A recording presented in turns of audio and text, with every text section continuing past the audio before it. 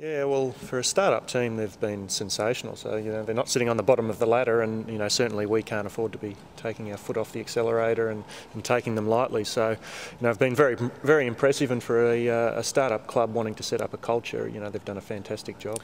They are, yeah. They've still got a good quality of, experienced players in there, and obviously Gary Ablett's having a terrific year, and Jared Brennan's helping out. But certainly their young players would be, in any team in the AFL. So we certainly had to do our homework, and thankfully we have had a few games that we can, get some background on them. Gone home? No, Nick was very disappointed. Yeah, he probably had a few tickets lined up, I'd say, for family and friends. But and he's just managed to get his form, back on track as well. So he didn't want to have any glitches in, and stopping that continuity. So it's disappointing for him, but gives someone a fresh chance, or otherwise another forward to spend some more time on the field.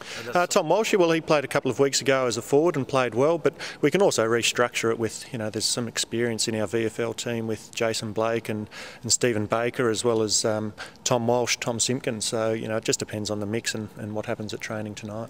No, there were some good signs from, pretty well a full game last week against Port Melbourne. So, but he's missed a lot of footy and certainly had an interrupted pre-season. So we'd love to have him back ASAP, but certainly won't be reckless about it. But hopefully the sooner the better for our team.